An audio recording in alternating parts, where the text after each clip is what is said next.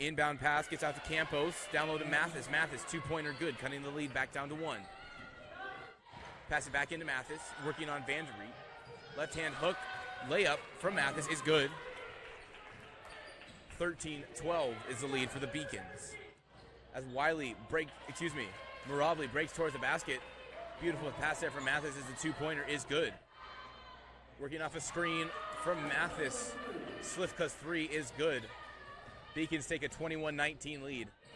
Slivka regains possession. Sissel near corner puts up a three and hits it.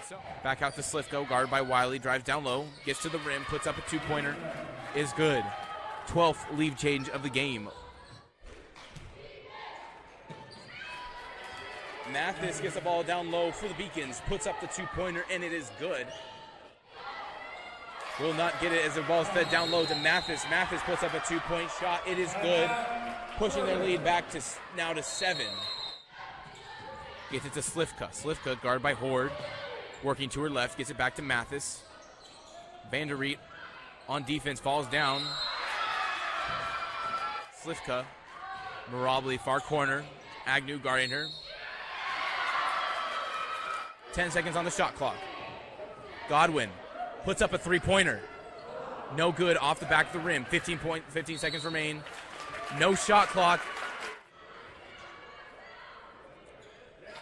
Second one makes it with that free throw. Tall task here for the Warriors. Down by 4, 13-4 remaining.